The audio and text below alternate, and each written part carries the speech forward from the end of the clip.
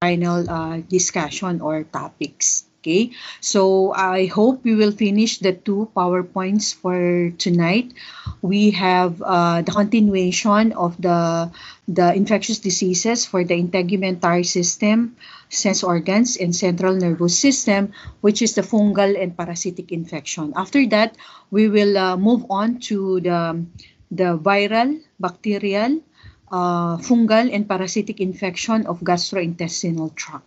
Okay, so we will be discussing of the uh, each of the systems until the final topics. Okay, so we still have respiratory. Next, after the gastrointestinal tract will be cardiovascular. This includes, of course, the circulatory. And then we will be having the respiratory and then the genito urinary tract. Okay, so I think we need to start. I double check. We are only 66, but I hope others will be joining us until we will finish the discussion for tonight.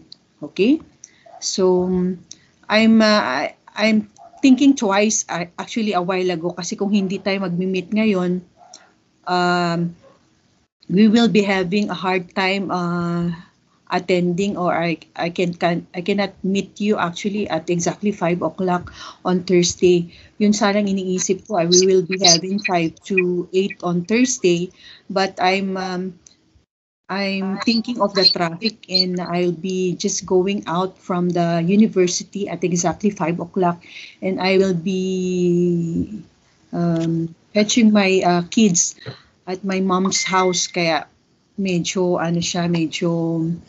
hindi posible.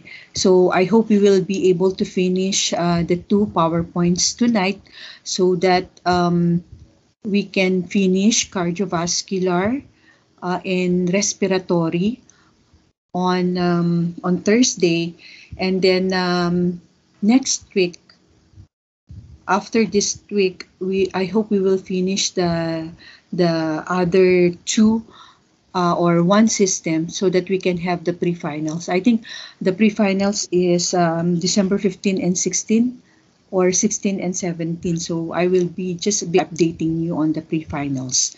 Okay? Pre-finals of...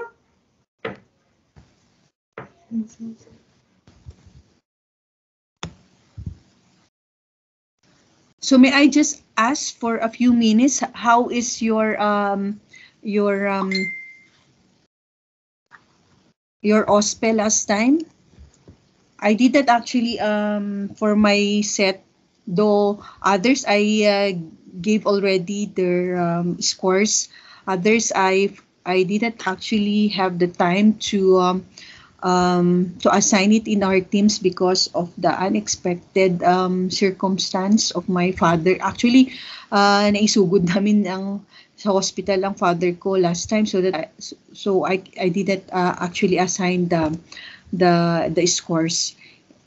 Okay, so hopefully I will be assigning this this week, and for those who got 20 and above, I assume you will be expecting a very high grades on the midterms, but those who got very low, those who got 4 or below 10, I hope you will be making up on the finals. Pero if you did not make it on the prelims and midterms, I think you will find difficulty in making up on finals. But there's no what do you call this?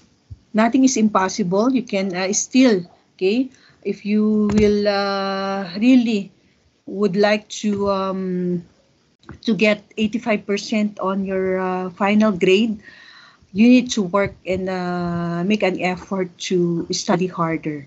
Okay, but if you are just lying on the remedial exam that I will be giving you as a chance to give, okay, to get at 85% passing score, mahihirapan yata kayo, but with God's grace and God's help, you need to also help yourself. For those who are still um, what do you call this, yung mga alanganin. May I just remind you to work on your final requirements, quizzes, and of course your exams and your final OSPE. Okay, so for your final OSPE, this will be included the images or the pictures that will be included in the lab, and of course part will be the lecture. So it will be 50-50, 50% from the lecture and 50% will be on the laboratory. Okay, so may I just announce to section G, though your laboratory instructor will be announcing it later. You will need your a popsicle stick next meeting on your lab, and one glass slide. If you don't have a glass slide, you can have a plastic plastic cover or a much thicker plastic, yung medyo matigas. And then you cut it like the size of the glass slide. And then you need a pen and a masking tape for your labels and Scotch tape. So you need that 5 materials for our laboratory activity next meeting. Okay? So may I ask everybody, may I ask everyone to open your camera? May I now present to you our next discussion in the lecture. Same people, same people in the prelims, same people in the midterms are really working hard to make a very high scores. So I hope for those who are also same people who got very low in the prelims and in the midterms, you need to work triple or more than that for you to be able to get 85%. I need to tell this for you to be reminded of your grades and of course your responsibility as a student to work and study harder for your 85 passing. There's no problem if you will just be getting 75%. Pero hindi kasi you need an 85% for your subject because your course is nursing. It's a board course, so you need to have an 85% on your major subjects. Hindi biro po yung hindi po kayo nakakapasa ng mga quizzes nyo, most especially on your OSPE. There will be a great impact on your grades. Okay? Though I will be giving you a chance, I'll be giving you a remedial exams, but don't rely on the remedial class because if you will not be able to make it on the remedial exam, I'm so sorry. I think I did my best and my teammates or my team teach your laboratory teachers to give you everything. We met you with all our supposed lectures and the laboratory. We did it, I think, hindi kami nagkulang ng mga ginawang efforts sa inyo to be able to, of course, supposed to get an 85 and above grade. Kasi medyo ano na tayo, nasa finals na tayo. Kaya medyo dapat siseryosohin nyo. Dapat sineryoso nyo siya nung prelims and midterms pa.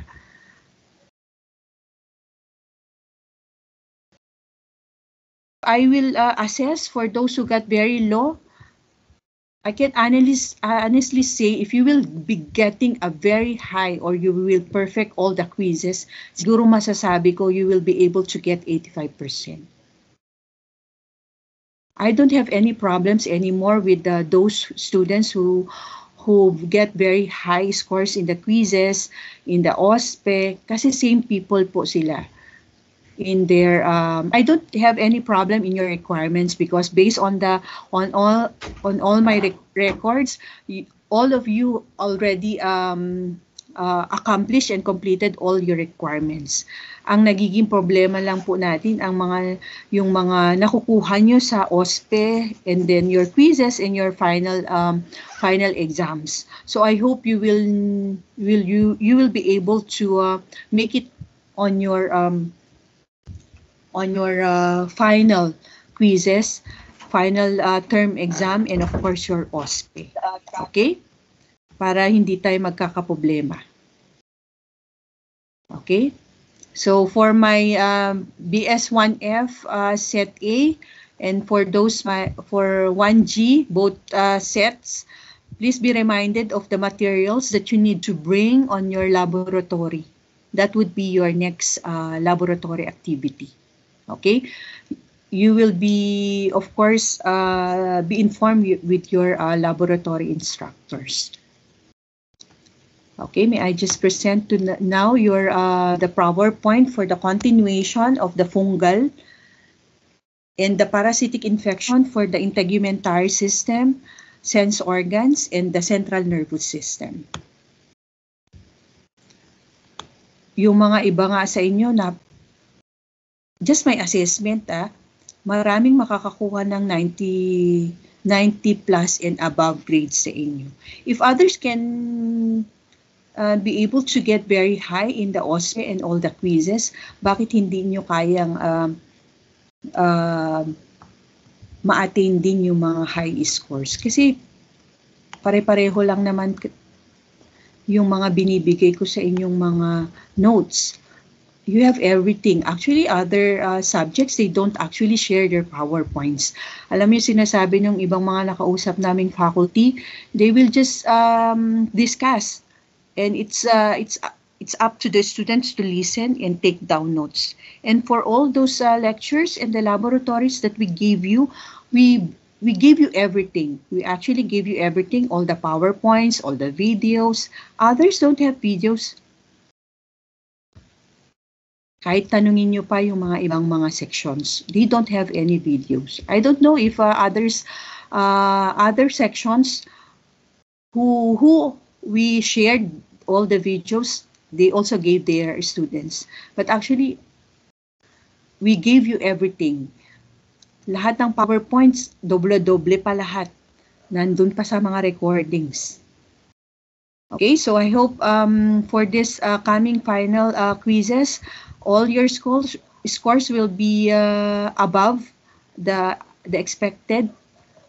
Not only for those expected students who always got very high, but I will be expecting for those who got very low in the prelim and the midterms, yun yung imo-monitor namin. Okay?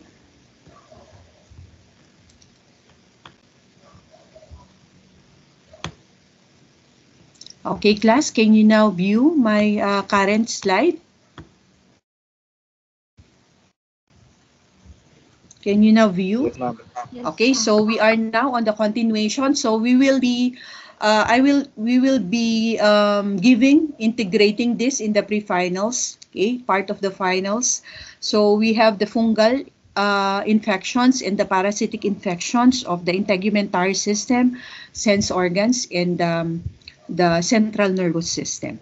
Okay, so for the fungi, how they cause diseases, these are the following. The tissue damage associated with fungal infections results primarily from direct invasion of tissue. Although, unlike bacteria, okay, fungi don't actually produce toxins. Okay, so with subsequent displacement and destruction of vital structures, coupled with toxic effects of the inflammatory response, okay, masses of fungal cells can cause obstruction of bronchi in the lungs and tubules and ureters in kidneys, leading to obstruction of the flow of bodily fluids.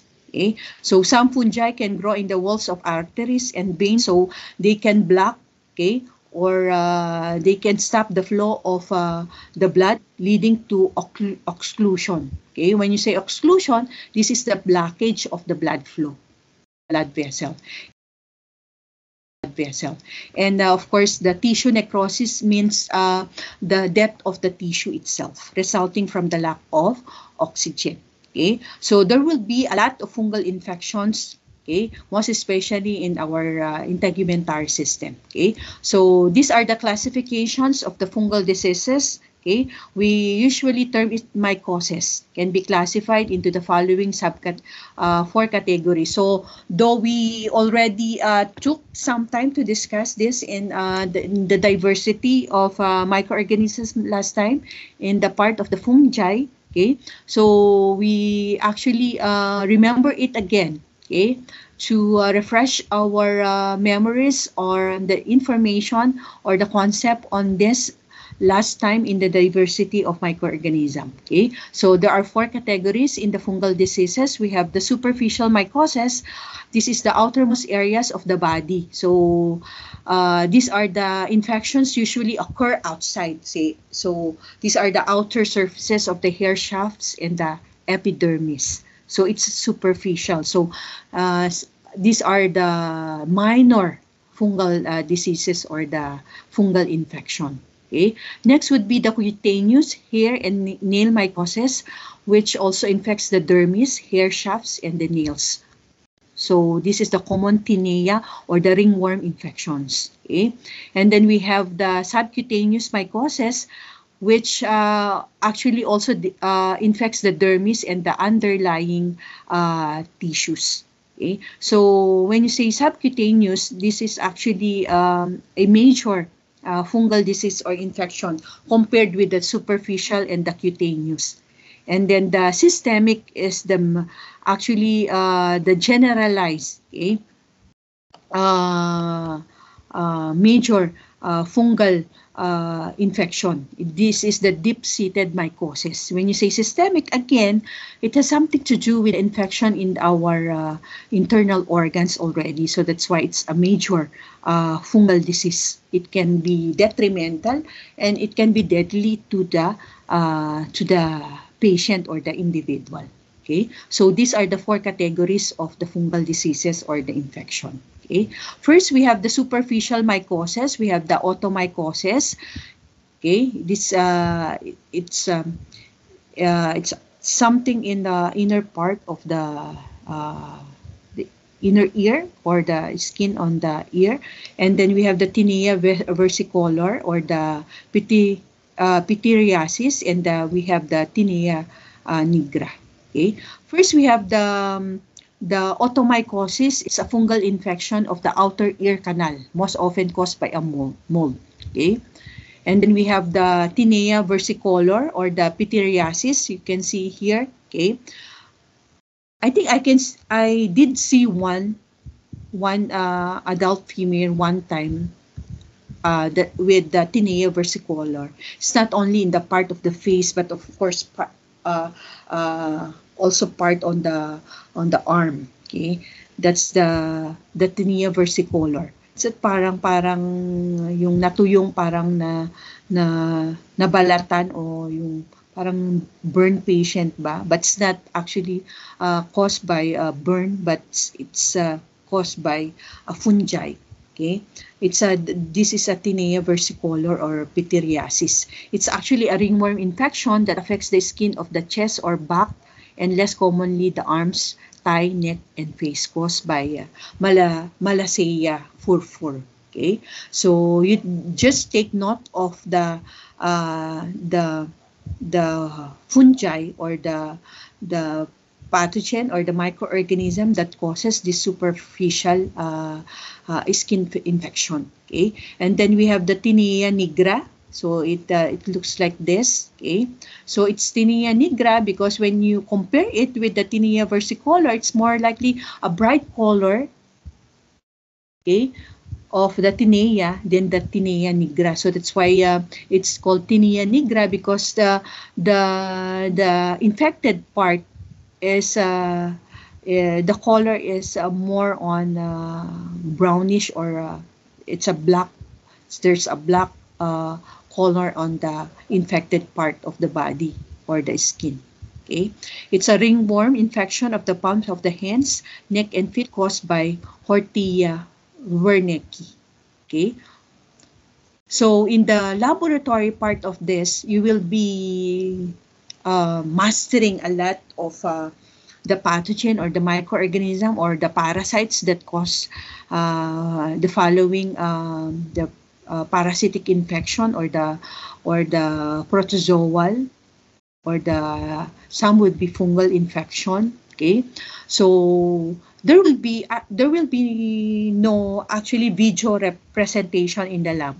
There will be more on the pre-lab discussion. There will be PowerPoints in the laboratory, and there will be procedures done. Okay, and there will be viewing of the slides, and it's already be integrated in the PowerPoints. Kasi yun lang usually ang ginagawa natin. Though we are thinking of working on the fecal specimen and the blood, okay, blood specimen.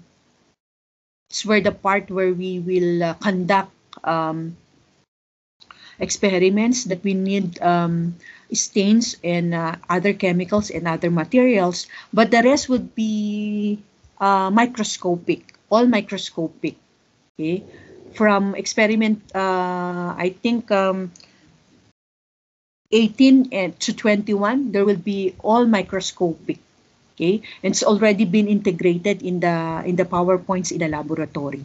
What you need to master in the laboratory, okay, as a supplements in the theories in the lecture is that you need to master each of the images or the pictures or what it looks like a Ascaris lumbricoides, a Trichuris trichura, a Enterobius vermicularis, because in the OSPE, we will just project the image or the picture, and you are to identify the scientific name, the common name, and the disease that caused by that parasite or that microorganism.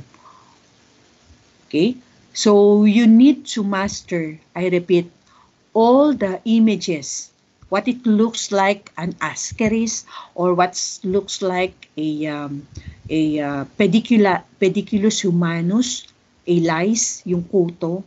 Sa bagay, yung kuto or yung Pediculus humanus, it's capitis, it's very easier to identify. But the rest, it's most especially those cysts and trophozoites, which is actually parang magkakamukha, parang siyang egg or larvae lang. I think you will find difficulty in identifying. So that's why you need to master and know the difference of each of the parasite or the microorganism or the pathogen causing the diseases. Okay, that would be part in the laboratory. Okay, for the lecture, these are the ones that we need to master. Okay, the mode of transmission, later in the succeeding slides, in each of the systems, there will be tables where you will be able to identify the mode of transmission, what is the patient care, and so on. Okay, so and that you will need to master, which will be included in the quizzes in the OSPE, in your final, in the pre-final term exam. Okay? So these are the superficial mycosis. Okay? Next would be the cutaneous hair and nail mycosis. We have the Tinea pedis. Okay? So, and then we have the Tinea capitis and the Tinea corporis. So, Tinea capitis, this is the one that causes athlete foots. And then we have the Tinea capitis, the one that infects our scalp, okay? And then the Tinea corporis is in the trunk or the body, okay? And then we have the Tinea crucis in our groin, and then we have the Tinea unguium, which infects our the toenail, okay? Next, we have the subcutaneous mycosis. So when you say subcutaneous, we are go deeper. Okay, if the superficial, it's outside, and the cutaneous, it's just beneath. okay, or beyond the superficial, the subcutaneous already infects the dermis. So there will be blood vessels that's already been affected or infected. Okay, so we have the sporotrichosis, the chromomycosis, and the mycetoma. Okay, first we have the sporotrichosis. This is typically affects the skin of an extremity caused by Sporotrix iskenski. Okay, so please take note of the fungi or the microorganism or the pathogen that usually causes this. And then we have the chromomycosis. It's a chronic spreading infection of the skin and subcutaneous tissue, usually affecting a lower extremity, caused by various species of molds. So when you say various species of molds, it can be, okay, it can be caused by this the previous mentioned, okay, fungi. Okay, and then we have the mycetoma. It's also a chronic granulomatous infections that usually involve the feet, caused by various also molds. Okay, for the fungal infection of the skin, we actually term this dermatomytosis. Okay, also known as tinea or ringworm infections, and dermatomycosis. Some cause only limited irritation, scaling, and redness. Usually, when you have rashes or yung parang namamalat, okay? Other cause itching, swelling, blisters, and severe scaling.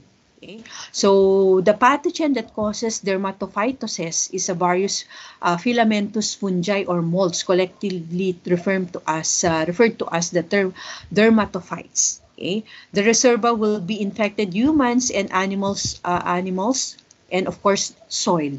Okay? Mode of transmission is direct or indirect contact with lesions. I will not elaborate more on this mode of transmission because we already discussed this. Okay, direct, okay, direct or indirect with lesion contact. When you say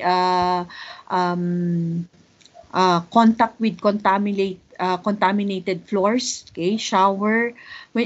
I will not elaborate more on this, what is the direct or indirect contact, because you know already.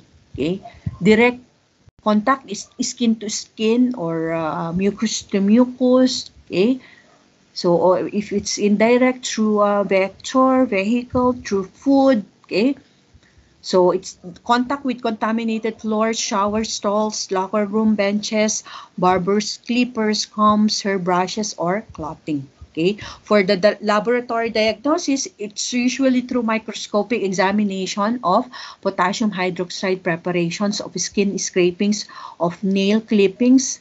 Okay, so they usually use chemical like potassium hydroxide, okay, to use for the microscopic examination of the skin scraping. This is a confirmatory test, okay, to know exactly or to confirm exactly what specific fungi that causes this dermatophytosis. Okay, and of course, another is through isolation on culture media. So in fungi, we usually use Saborodge dextrose agar.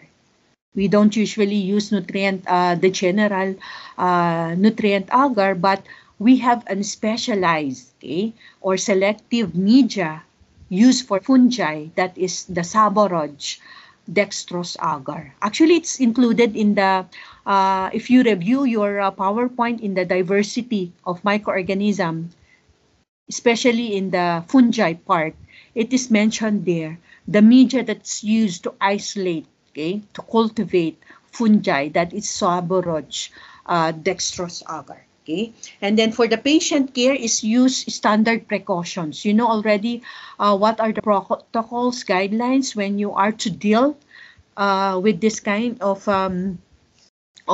infections. We usually use our gloves, our complete PPE, okay, just to make sure that it cannot be transferred from one person to another. Okay, For the fungal infection of the oral region, we have the oral candidiasis. So it's already also been mentioned in the diversity, okay, the thrush, okay. It's actually called the oral candidiasis, okay, caused by Candida albicans. It's a yeast infection of the oral cavity, common in infants, elderly patients, and immunosuppressed individuals. Okay, it's actually a white. It's a white creamy patches occur on the tongue, mucous membranes, and the corners of the mouth. So usually, if babies cannot be able to eat well or feed well with their milk, usually the doctor will be able to use the tongue depressor, okay, to check those the tongue itself, and if it's been infected, the mucous membrane and the corners of the tongue. Okay? Hindi naman ganito kagrabe. Okay? But of course, if there are, okay, usually there will be ointment that's used to parang oral ointment. Okay? That it's safe to use by babies or patients, okay, for the treatment of the thrush or the oral candidiasis. Okay. So the pathogen, okay, so these are the ones that you need to review and master. Okay. The pathogen that causes thrush or the oral candidiasis, we have the Candida albicans, okay, and then the reservoir is of course the infected humans. Mode of transmission is contact with secretions or excretions of mouth, skin, vagina, or feces. So remember, it's not only the mouth that can be infected, but also the vagina, the skin. Okay, it can also be transmitted through feces and passage from mother to neonate during childbirth, and endogenous spread from one area of the body to another. Okay, so endogenous is within. Okay, it can be transferred from one area of the body to another. Okay, and then for the laboratory diagnosis, it's through again microscopic examination. You will not find difficulty in actually remembering laboratory diagnosis kasi medyo pare-pareho sila. Same true with the patient's care and the mode of transmission. Medyo mahihirapan lang kayo to actually master and remember the pathogen and the reservoir. Okay? For the laboratory diagnosis, it's through microscopic examination and isolation on culture media. And then patient care, use standard precautions for hospitalized patient. Okay? For the fungal infection of the central nervous system, we have the cryptococcosis or the cryptococcal meningitis. Okay? It starts as a lung infection, but it spreads via the bloodstream to the brain. Okay, so when you view it in the microscope, you can view it like this. So these are the ones that you need to also master the images of those minute microorganism that can only be seen through the microscope. Okay, so pag may nakita na kayo, if we will be projecting later on like this, you just identify the pathogen and the disease that they cause. Okay, and if it's a fungi, if it's a protozoans, it's a viral or bacterial. Okay, it's usually presents as a subacute or chronic meningitis, common infection in aged patient. Okay, so this is the infection in the central nervous system. Okay, so the pathogen is Cryptococcus neoformans. Okay, the reservoir would be pigion's nest, pigeon turkey, bat droppings, soil contaminated with bird droppings. Okay, mode of transmission is the inhalation of yeast. Okay, inhalation of yeast through the cyst trophozoites. Okay, so for the laboratory diagnosis, it's direct observation in cerebrospinal fluid specimen. So for the laboratory, it's not the same with the fungal infection of the the oral and the integumentary or the skin, because this one is the central nervous system. So this is the direct observation in the cerebrospinal fluid specimen with India ink preparation. Okay, so this is a stain used, okay, in the laboratory for a specialized specimen, India ink. Okay, it's a blank ink actually, parang ink ng ballpen natin. Okay, so that's India ink. Okay, and another is through isolation of culture media. And then for the patient care, okay, again, it's the same. Use standard precautions for hospitalized patient. Okay, for the parasitic infection, okay, we will need to start with the defining what is parasitology. Okay, so parasitology is a branch of microbiology. It is actually a scientific study of parasite. So, though parasitology is a branch of microbiology, not all parasite is a microbe.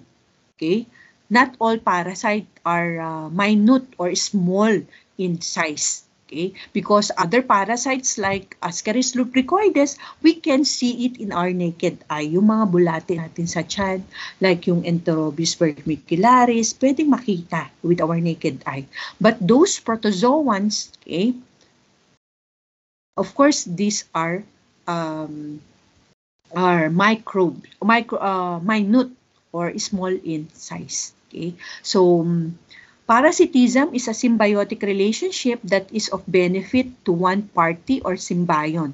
Okay, so the parasite and usually detrimental to the other party. So we discussed this last time in microbial ecology. So parasites are organisms that live on or in other living organisms that whose expense they gain some advantage. Okay, so if they cannot be detrimental, if they cannot be deadly to the host, they can actually deprive the host of the space and the nutrients. Okay, so they compete with the nutrients with the parasite. Okay, so we have two types or kinds of parasites. We have the ectoparasites that live on the outside of the host. Okay, host body. What are examples of ectoparasites? We have the arthropods, like the mites, okay, the lice or the ticks. So later in the succeeding slides, okay, we in the laboratory and in the part of the lecture in the finals, you will be, okay, knowing a lot of the ectoparasites and endoparasites. Okay, endoparasites, these are the parasites that live inside the host. Okay, so what are examples of the endoparasites? It's usually lives within us. These are the protozoans, okay, or the helminths. Helminths like the Ascaris, the Trichuris trichura. Okay, so you will be learning a lot in the laboratory on this endoparasites and ectoparasites. Okay, all the part will be also included in the lecture. Okay.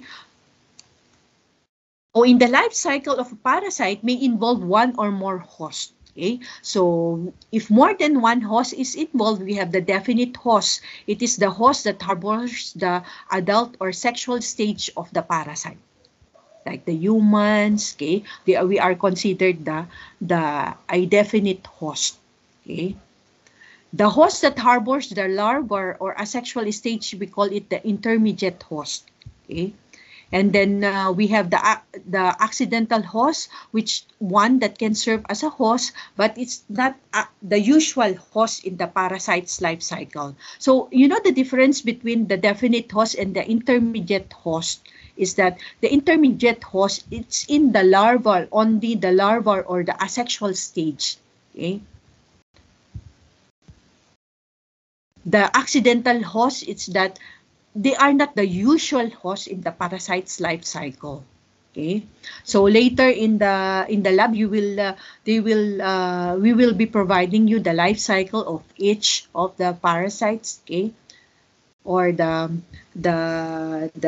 diseases that they cause. Okay, and then we have the dead-end host is one in which the parasite cannot continue its life cycle. So the dead-end host can be a horse, or that can be a human that cannot be transferred the the parasite or the infection to a mosquito, okay, or to other animals. That's the dead-end host. Okay. A facultative parasite is an organism that can be parasitic but does not have to live as a parasite. It is capable of independent life. Example of this is the free-living amoeba, the Naegleria fowleri, that causes primary amoebic meningoencephalitis. Okay, this is the one that I mentioned last time. Okay, that causes the one that I did give you, shared you a story with a 20-year-old female, okay, who just swam on the swamp, okay, and then after a few days, parang na-coma siya because this one actually infects our brain, okay, and the meninges of the brain, okay. So that's Naegleria fowleri. An obligate parasite have no choice. It must inhabit a host or host. So most parasites that infect humans are obligate parasites, okay, like the protozoans. Okay. So how parasite cause disease? The manner in which parasites cause damage to their host varies from one species of parasites to another and often depends on the number of parasites that are present. Okay, so that's why another program from the government is the what do you call this, the warming, they call it, they term it the warming, okay, so that every after 6 months you can actually take the anti-helmintic drug for you to um, what do you call this, to cleanse your your system with the parasites. Okay, some parasites produce toxins, some produce harmful enzymes. So some invasive and migratory parasites cause physical damage to tissues and organs. Okay, some cause the destruction of individual cells and some cause occlusion of blood vessel blockage, okay, and other tubular structures. So sometimes the host immune response to the parasite causes more injury than do the parasites themselves. So if you can, you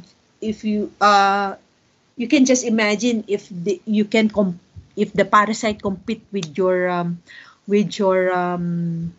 nutrients and the space in your system. Okay, that's why one of the symptoms or the physical uh, um, observance of a patient or an individual that a parasites actually invade his or her system is that yung a malnourished children or individual.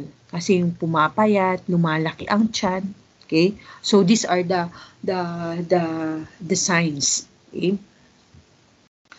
For the parasitic protozoa, most protozoa are unicellular. They are single-celled. Okay? They are classified taxonomically by their mode of locomotion. So, amoebae move by means of pseudopodia. They have the false feet. Okay? We actually discussed this in the diversity again of microorganism in the protozoans. Okay?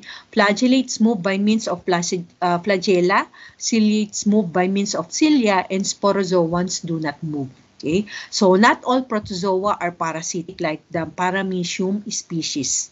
Okay? So protozoal infection are most often diagnosed by microscopic examination of bodily fluids. Okay? If you have diarrhea, tissue specimens or feces. Okay? Specimens are examined for motile trophozoites and dormant cyst stage. Okay? For the protozoal infections of humans, okay, we have the leishmaniasis. Okay, so this is not actually common. Okay, this is caused by various species of flagellated protozoa in the genus Leishmania. Okay, usually transmitted via the bite of an infected sandfly. Okay, three forms of the disease is cutaneous, mucocutaneous. Okay, when you say mucocutaneous, okay, it also had infected the mucous membranes and of course the visceral or the internal organs. Okay, cutaneous and mucocutaneous leishmaniasis can cause severe tissue damage and disfigurement. Okay, visceral leishmaniasis can lead to death because this is actually a systemic already, can cause your visceral organs. So this is an image of patient with cutaneous leishmaniasis. Okay, so it had an infection with the superficial and the cutaneous. Okay. For the protozoal infection of the eyes, we have the amoebic conjunctivitis and the ketoconjunctivitis, okay, caused by several species of amoebas in the genus Acanthamoeba. Okay, so they are the facultative parasites. They can lead to loss of vision or enucleation. Okay, when you say enucleation, okay, this is a procedure or surgery that usually remove part of the eye, okay, or the structures or the lobe of the eye or the globe of the eye. Okay, and then we have the toxoplasmosis caused by Toxoplasma gondii, an intracellular sporozoans. Can involve the central nervous system, lungs, muscles, or heart as well as the eyes. Okay, acquired by ingesting cyst or oocyst. Next, we have the protozoal infection of the central nervous system. We have the primary amoebic meningoencephalitis caused by Naegleria fowleri, okay, an amoeboflagellate. And then we also have Acanthamoeba and Balamutia species can cause similar conditions. Okay? Persons often become infected by swimming or diving in amoeba-contaminated water or the old swimming hole, they call it, or they term it the old swimming hole. Okay? After the amoebas colonize nasal tissues, they invade the brain and meninges by traveling along the olfactory nerves. This is often fatal or detrimental or deadly. Okay? I think this is the last slide for the fungal and parasitic infection of integumentary, sense organs, and central nervous system. Okay? So, any question, class, regarding the fungal and parasitic infection of the skin, sense organ, and the central nervous system before we proceed with the gastrointestinal? Okay, or we just have the gastrointestinal first. May I just download the attendance? And then I will just ask if you have questions later, okay, so that we can finish the gastrointestinal. Okay, so may I just project or present to the class the PowerPoint for the fungal, viral, bacterial, and parasitic infection of the gastrointestinal tract.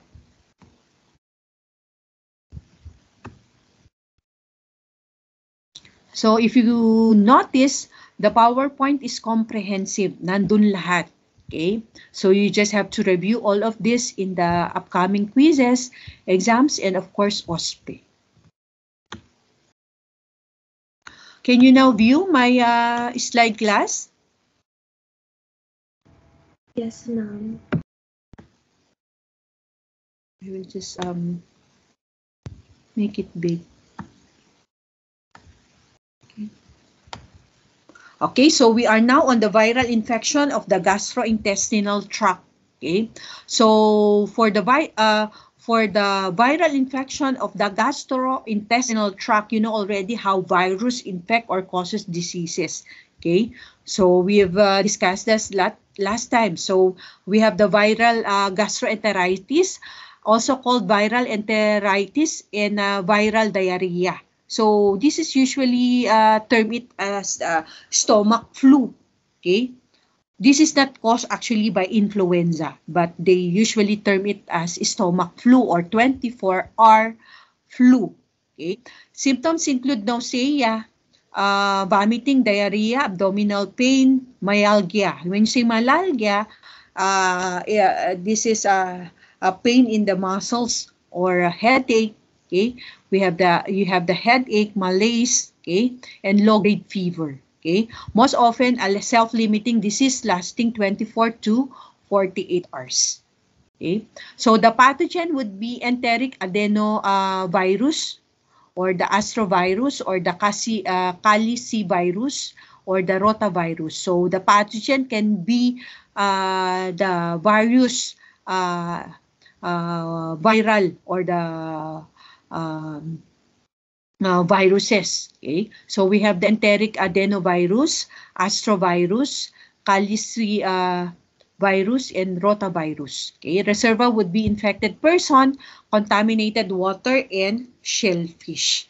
Mode of transmission would be fecal oral route. Okay, and then for the laboratory diagnosis, we usually use or needs the electron microscopic examination of stool specimen because this is a viral. Okay, it's very difficult to actually have an accurate result of this because it's a virus. It needs to have a host cell to get a specimen from the host, okay, or from the animals. Okay, and then we have the immunodiagnostic or molecular procedure. So when you say immunodiagnostic, you can have a blood test or a fecal test or urine or molecular procedures. Okay, patient care, use standard precautions for hospitalized patient, and then add contact precautions for diapered or incontinent patient because if you notice the mode of transmission is a fecal to oral route. Okay. And then we have the most common types of viral hepatitis. Okay? So we have the type A hepatitis or the HAV infection or the infectious hepatitis. We call it the infectious hepatitis or the epidemic hepatitis, okay, caused by hepatitis A virus. Okay? So for the transmission would be fecal oral transmission. And then we have type B hepatitis or the HBV infection. Or we could term it the serum hepatitis caused by hepatitis B virus. Okay? It will be transmitted through sexual or household contact with an infected person or injected drug use, tattooing, or needle stick. Okay? And then we have type C hepatitis or the HCV infection, or we term it the non-A, non-B hepatitis caused by hepatitis C virus, okay, primarily parenterally transmitted through mother to fetus, okay, and it is rarely sexually. Okay, type D hepatitis or the HDV infection, okay, or we term it the delta hepatitis,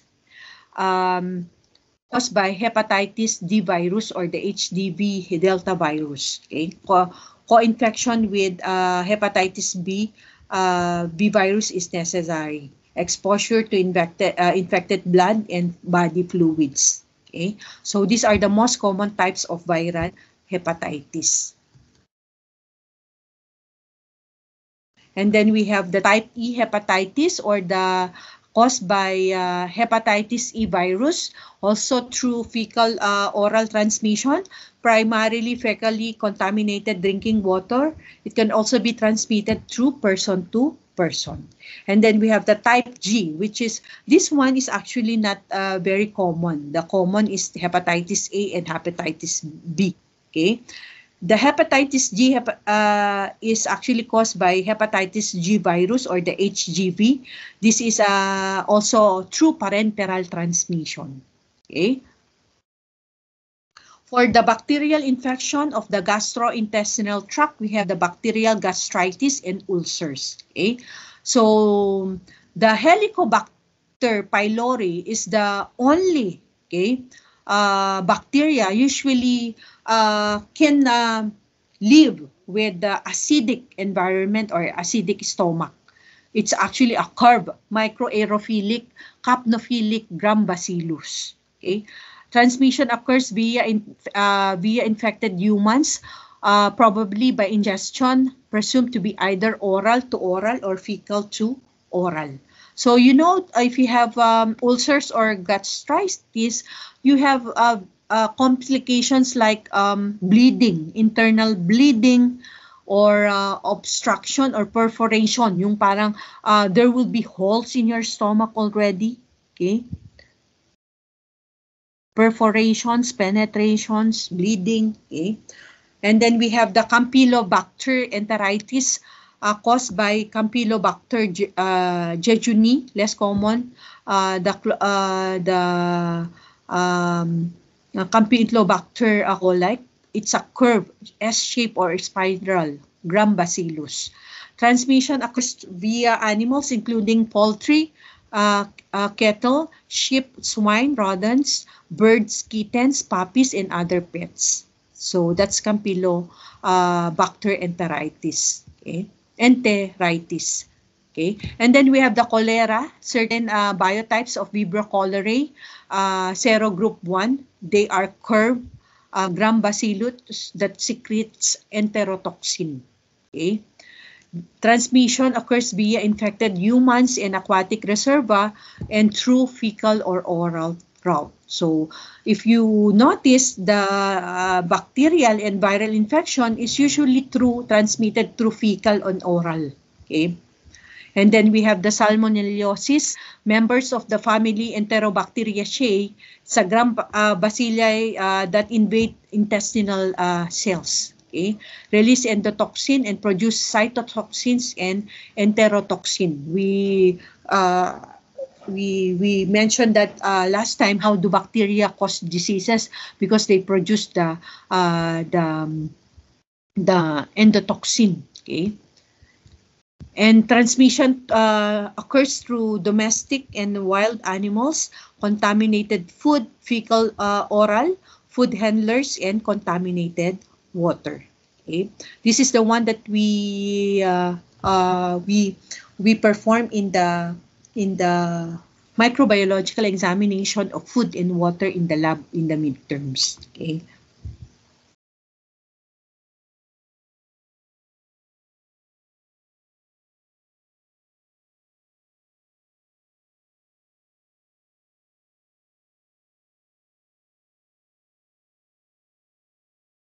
Typhoid fever on the enteric fever, usually caused by Salmonella typhi, gram-negative bacillus that releases endotoxin and produces exotoxins. Okay? Transmission occurs via infected humans by typhoid and paratyphoid. Some people become carriers after the infection. Example is the typhoid Mary. Okay? You know Mary Malone? Actually, there's a story behind this. Okay, Mary Malone. It's actually a chef in a restaurant. Okay, I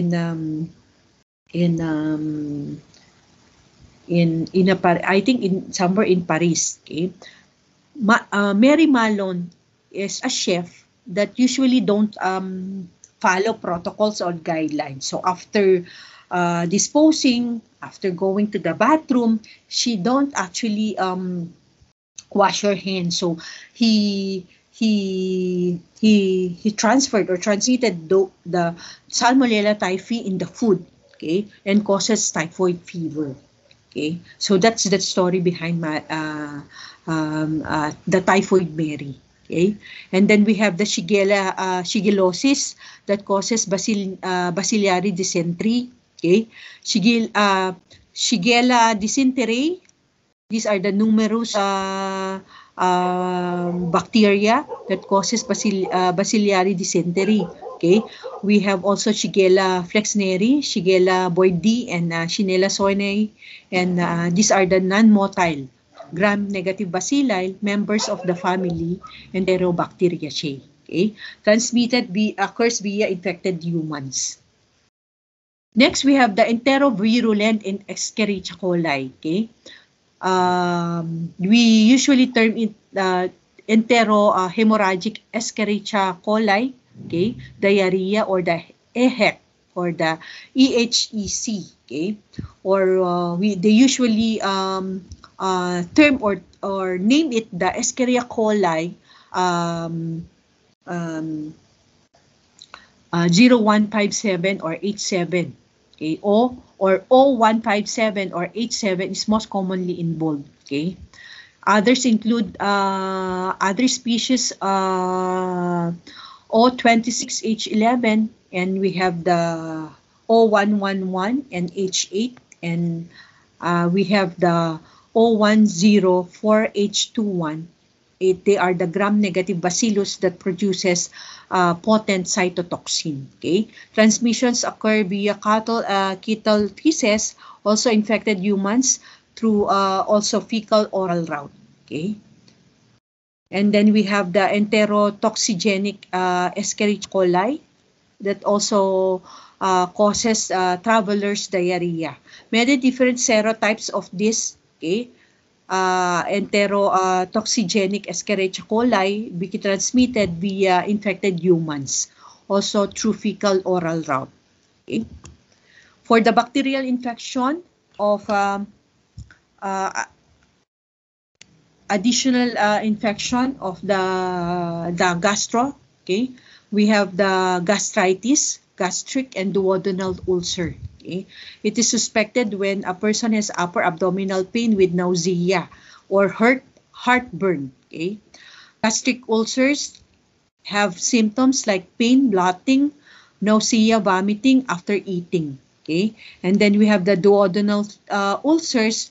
We have the gnawing, the burning, itching, mild to moderate pain just below the breastbone. Okay. The pathogen will be the Helicobacter pylori. Reservoir would be infected humans. Mode of transmission will be ingestion. Okay. Presumed to be either oral to oral or fecal to oral transmission. Laboratory diagnosis would be staining or culturing of the gastric and duodenal biopsy specimen. So this is the one that if they will get sample from the infected organs, okay, they term it the biopsy. They get something from you, and the infected the tissue or the organs, okay, and they will analyze and be tested in the laboratory. Okay. Immunodiagnostic and molecular diagnostic procedure also performed in this kind of infection or disease. And for the patient care, usually use standard precaution for hospitalized patient. Okay. So this is just the representation of the one mentioned. So if you have cholera, this is the acute bacterial diarrheal disease with profuse watery stools, okay? Occasionally vomiting and rapid dehydration. Okay?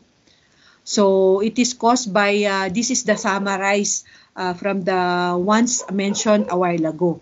Pathogen would be Vibrio cholerae. Reservoir would be infected humans and aquatic reservoir. Okay.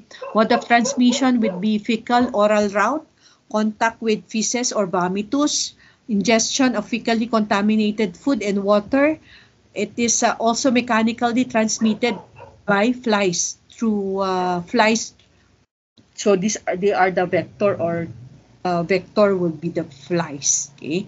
Laboratory diagnosis would be isolation on culture media. Patient care would be use standard precautions for hospitalized patients. Okay.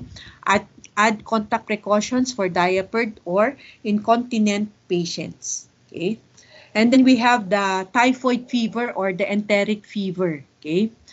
This is the systemic bacterial disease with fever. Okay, so if you have typhoid fever, you will be having rashes like this. Okay, you will be experiencing severe headache, malaise, anorexia, rash, non-productive cough, and constipation. Okay. So the pathogen will be Salmonella typhi. Reserva would be infected humans. Mode of transmission would be fecal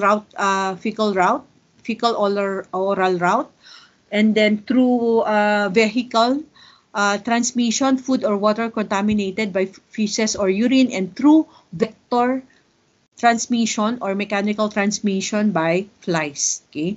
Laboratory diagnosis would be isolation of microorganism from blood, urine, feces, or bone marrow. Okay, and then they usually perform also immunodiagnostic procedure. Okay, or blood test. Okay, patient care would be use standard precaution for its hospitalized patient, add contact precaution for diapers or diapered or incontinent patient. Okay. Next would be shigellosis or bacillary dysentery, an acute bacterial infection of the lining of the small and large intestine producing diarrhea with blood, mucus, or pus or pus. So they usually get a sample from the fecal specimen, okay, to confirm the disease or the infection.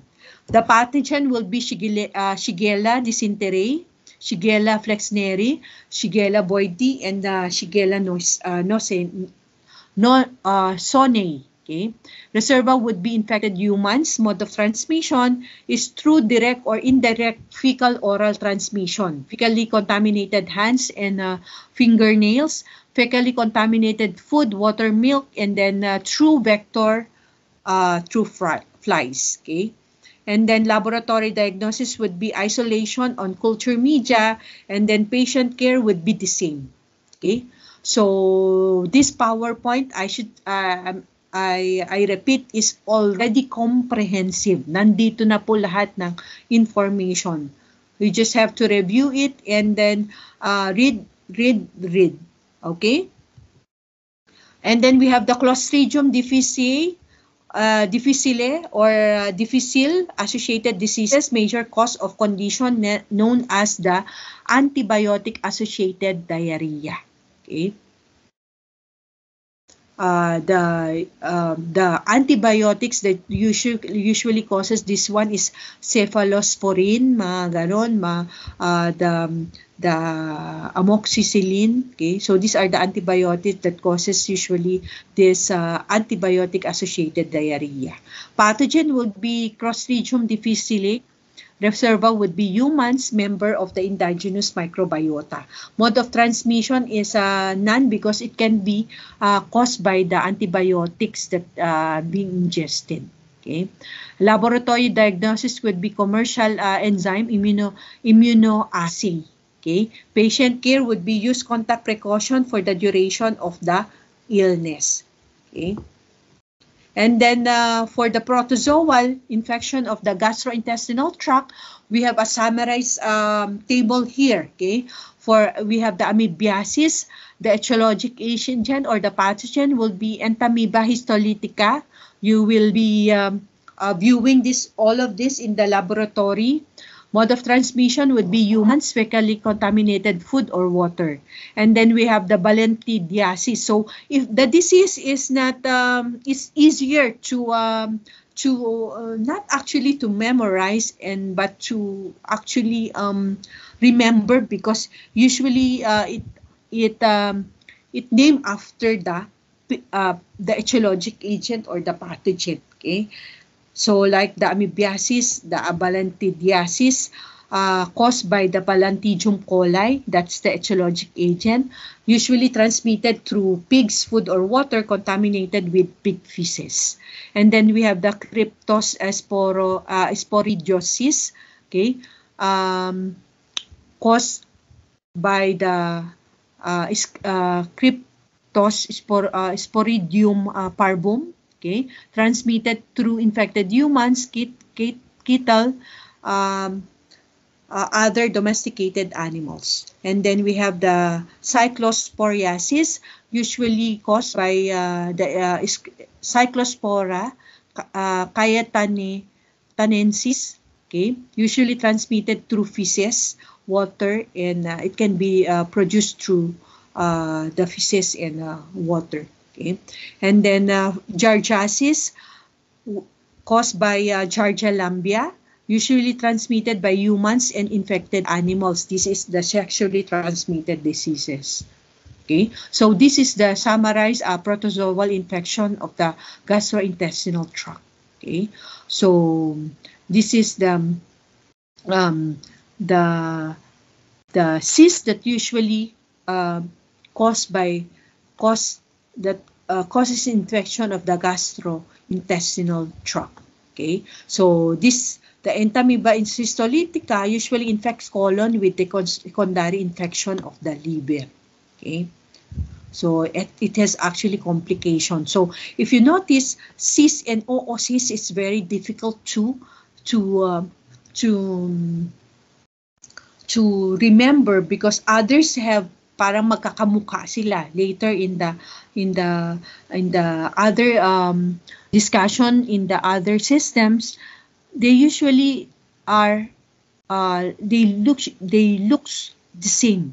Okay, so cyst is like an egg. Okay, when you view it in the microscope, napakahirap nilang i-view in the microscope. So this is an example of the cyst and the trophozoites and the oocyst. Okay, so infected patient pass in non-infectious trophozoites as well as infectious cysts in stools, and diagnosis by presence of characteristic cysts containing 1 to 4 nuclei in stools. So when you get sample, they will be able to see cysts, trophozoites, and oocysts in the microscope. They will confirm the pathogen or the protozoans. Okay, therapy would be, or the medication would be, iodoquinol and metronidazole. Okay, and then we have the Cryptosporidium parvum. Okay, infects lower small intestine. Organisms are intracellular parasites in epithelial cells of intestinal villi. Okay, diagnosis by modified acid-fast stool sample. Okay, so if you say acid-fast, we usually perform the ones that we perform in the sputum. Okay, so the same procedure. Therapy would be paramomycin, often not usually effective. So they are searching more on the therapy or the drug that can treat this infection. And then we have the Giardia lamblia. Infection usually results from drinking contaminated water. Infects duodenum with incubation time of about 10 days. Acute infection shows sudden onset with foul smelling, watery diarrhea. Diagnosis by presence of cyst or trophocyte in stools. Okay, therapy would be metronidazole. Okay, so if you view it in the microscope, they looks like a face, like parang meron silang mata. Okay, so you can view this if you have the face-to-face, you are the ones viewing this in the microscope. Okay, so we will have this in the laboratory. So the trophozoites usually 10 to 20 micrometer long and by 5 to 15 micrometer wide. Okay, the trophozoites resembles a face, so they have 2 nuclei, look like eyes. It has been described as resembling an owl face, okay, clown face, or an old man with glasses. Okay, so napakadali nitong to identify in the microscope or later in the exams. Okay, that's the Giardia lamblia.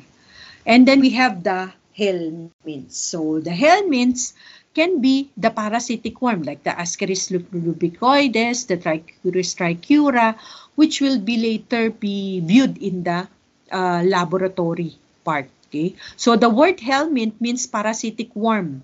They are multicellular. Okay, eukaryotic organism. It has 2 major divisions. They usually term it the roundworms or the nematodes or the Trichuris, the Ascaris lumbricoides. Okay, and then we have the flatworms or the Platyhelminthes. The flatworms are further divided into tapeworms, the cestodes, and the flukes or the trematodes. Okay, so the helminth life cycle has three stages. We have the egg, larva, and the adult worm. Okay, it will be provided in the presentation in the laboratory. Helminth's infection are primarily acquired by ingesting the larval stage. In some helminth diseases, larvae enter by penetration of the skin. If you have cuts, abrasions, it can be the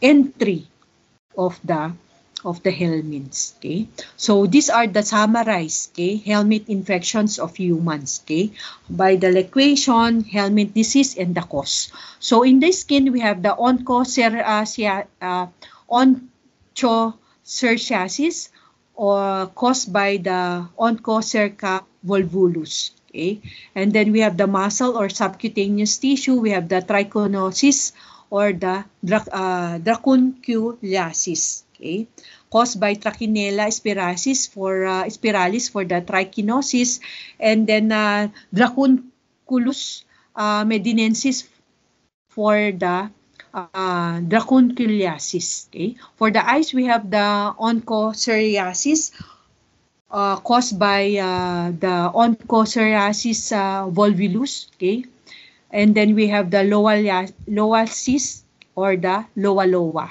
And then we have the respiratory system. We have the Paragoniasis or the Paragonimus westermani. So you will be viewing all of this in the laboratory.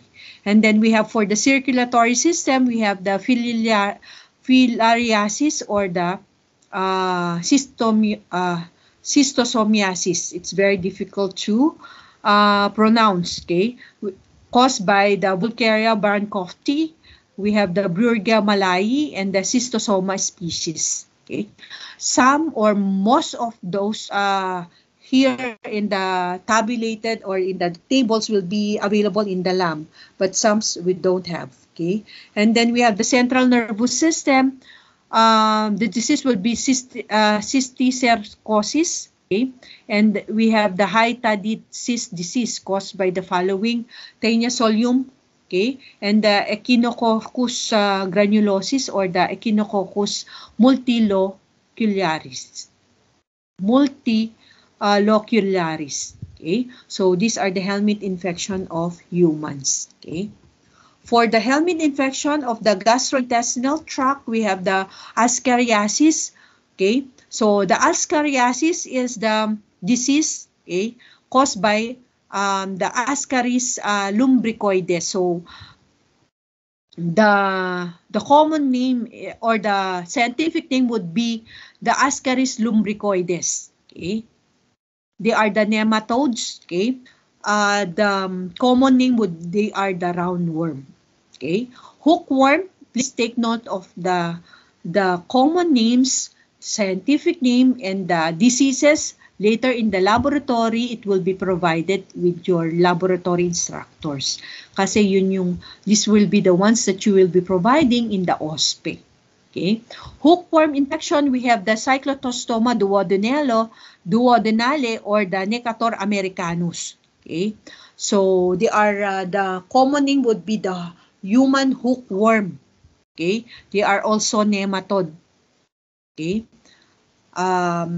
They can cause cyclostomiasis or necatoriasis. Okay, and then we have the pinworm.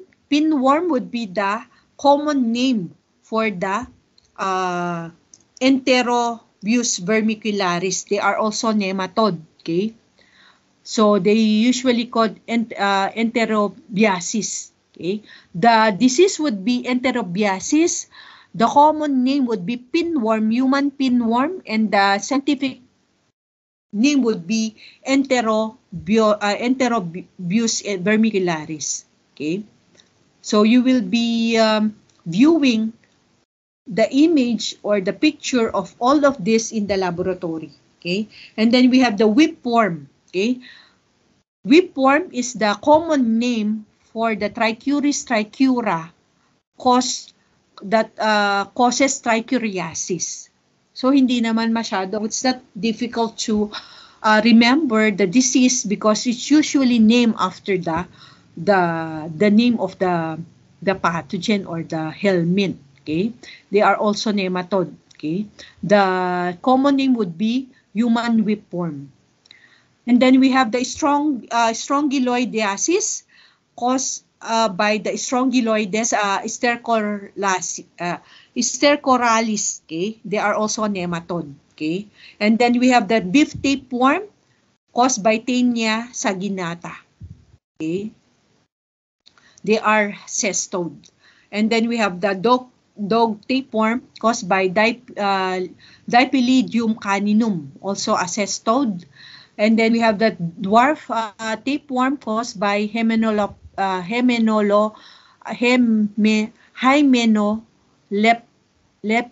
nana. They are also cestode. Okay, and then we have the fish tapeworm. Okay, so those tapeworm, okay,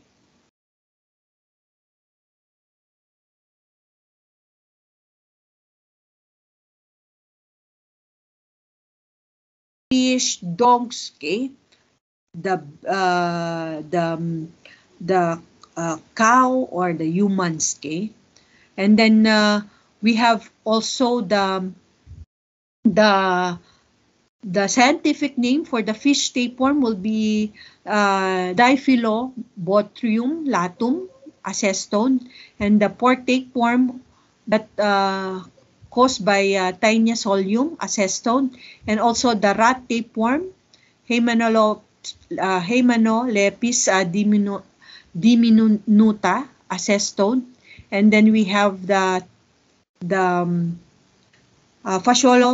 Fasciolopsiasis or the Fasciolopsis busci, okay, or the tapeworm or the caused by Fasciola hepatica. And then we have the Clonorchiasis caused by Clonorchis sinestis. Others will not be available in the lab, but most will be available in the lab. Okay, so we have medically important arthropods. Okay, so we have 3 classes of arthropods studied in parasitology courses. We have, of course, insects like the lice, flies, or the mosquitoes. Okay, lice like the Pediculus humanus. Okay, or the mosquitoes Anopheles. Okay, or the what we call this, the culex, okay, arachnids like the mites, ticks, okay, and then we have the crustaceans like crabs, crayfish, and certain cyclops species, okay. So arthropods serve as mechanical or biologic vectors in the transmission of certain infectious diseases. So they are considered ectoparasites. They can reside or invade our external. Okay. Mechanical vectors pick up a parasite at point A and drop it off at point B. So they usually can move, okay, from one point to another, or one point or one area to another. Biological vectors harbors the parasite in their body where the parasite matures in or multiplies. Okay, so these are the medically important arthropods. So it will be supplemented in the laboratory because you can see samples, okay, like yung kuto, ticks, mites in the laboratory part. So we already view it in the microscope. We got an image and then we integrated in the PowerPoint presentation. Okay.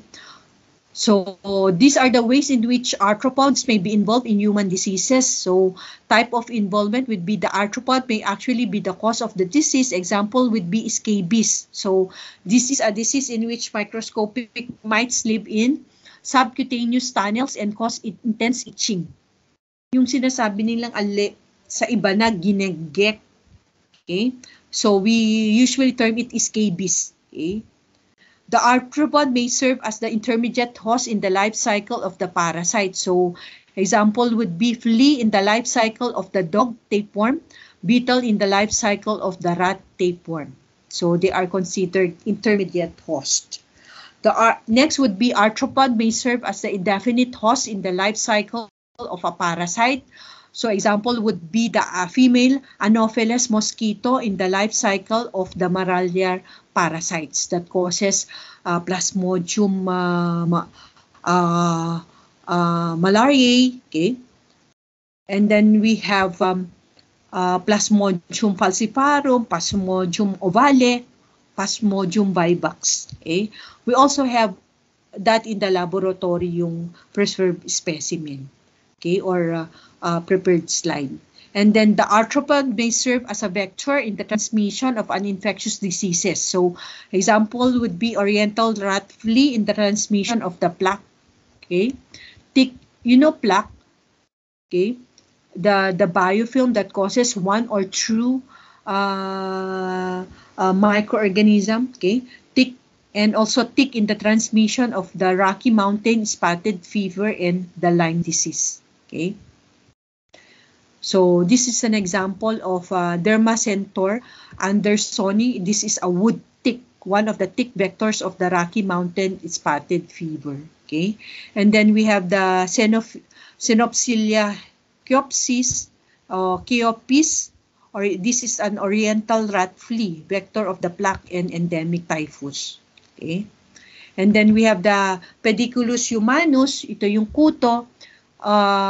We usually term it the Pediculus humanus capitis kung sa scalp or sa hair. This is actually a human body louse, a vector of the epidemic typhus. Okay? Pediculus humanus corporis ang tawag dun pag body louse. Okay? Okay? And then we have Tirus pubis, yung kuto naman sa, if it's a louse in the pubic part. Okay? Tirus pubic. The pubic or the crab louse. Okay? So if you are not used to taking a bath, or usually those yung sinatawag nilang mga taong grasa, they usually have this because they usually don't regularly take a bath. Okay? So these are the medically important arthropods. Okay? So that's it for the gastrointestinal tract, for the viral, bacterial, and the parasitic infection. Okay, so any question, class, regarding the presentation for tonight? Any question?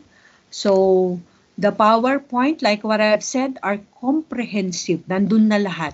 So what you need to do is just to review and study, most especially those pathogens that cause diseases. So I am giving you a clue. You just have to make sure that you remember everything, those pathogens, okay? Most especially those that are available in the laboratory, in your laboratory part, as a supplements of this lecture discussion, okay? So you will need to master, okay, their image, kung ano ang itsura nila when you view it in the microscope, or if we will have an image that it's already been integrated in the PowerPoints in the laboratory part. Also included the ones that's being presented in the laboratory, or in the lecture, I should say, the ones that we presented a while ago. Okay, so any question, class? It's already 7:40. May I just download again the attendance? Any question? I will be uploading this one for your for you to review in advance. Okay, I will update you tomorrow. I will be giving you a quiz before we will start with the cardiovascular system and respiratory system on Thursday. Okay. Any question? I will be uploading in your own Teams. Okay. Yes, anak, Mr. Kabawatan. Marinig po ba ako? Yes, anak. About po sa lab materials na pinapadala mo. Yes. Ano po yung alternative dun sa glass slides? Like what I've said a while ago, your alternative for your glass slide, if you cannot go out, though you can actually go out, okay, because you are some of you are vaccinated already. Though actually yung glass slide is piso lang naman yata, dos pagka nagpabili kayo. But if you cannot get your own glass slide, you can have it a plastic, transparent plastic na medyo, ano siya, medyo makapal, and you just cut just like the size of the glass slide. We will have an alternative because you are not to actually view it in the microscope kasi wala naman kayong microscope. What you will be doing is the procedure that we will be